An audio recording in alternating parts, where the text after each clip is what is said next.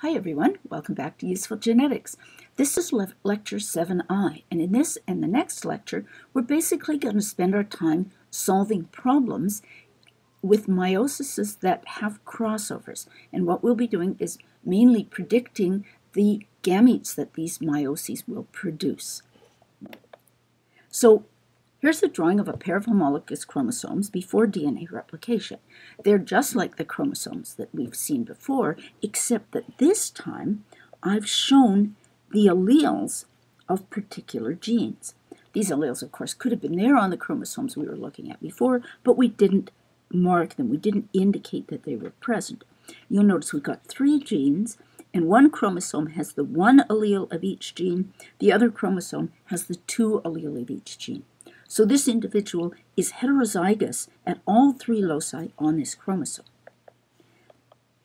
Now the chromosomes have replicated, and you'll note that the sister chromatids have exactly the same alleles as they should.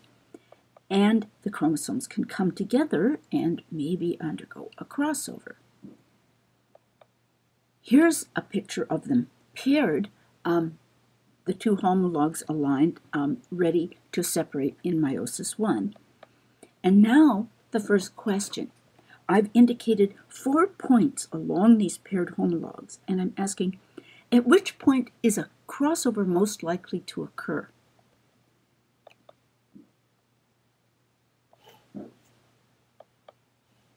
And the answer is that all points are equally likely.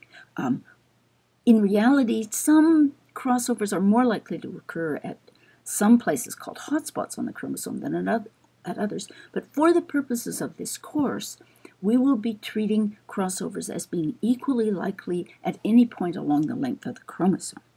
And in that case, any of these 4 points is equally likely. Here's another variant of the question. In which interval on the homologs is a crossover most likely to occur?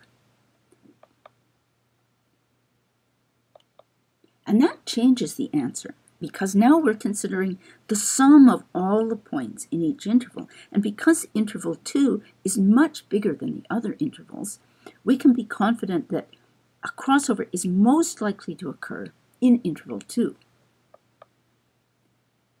Here's a drawing of the same chromosomes paired, but after a crossover has occurred. And here they are again after the chromosomes have separated.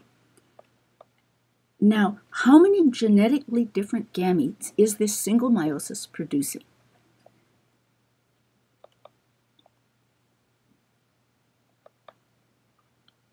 And the answer is 4 different gametes. There are 1 each of the 2 parental types. These are chromatids that didn't experience any recombination because the crossover only involved 2 chromatids. And then there are 2 recombinant chromatids with reciprocal genotypes. One's C2A1A1, one's C1A2B2. So that gives us 4 different genotypes from one meiosis, unlike what happened when we had no crossovers. Now, if in the previous lecture where we were solving problems, it mattered whether we were considering a single meiosis or many meioses. Does it matter here?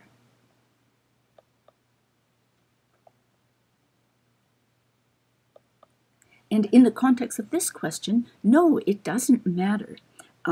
We could have many meioses, because all 4 gametes are different and there are only 4 possibilities, we're going to get those 4 possibilities every time. Now, one last question. How many genetically distinct gametes would we get if there were many meioses and they occurred, instead of all occurring at the same place, they occurred at random locations along the chromosome?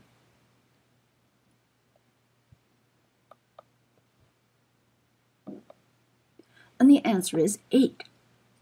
In fact, we would get all of the possible genotypes. There are 8 possible genotypes when we have 3 loci, each with 2 alleles.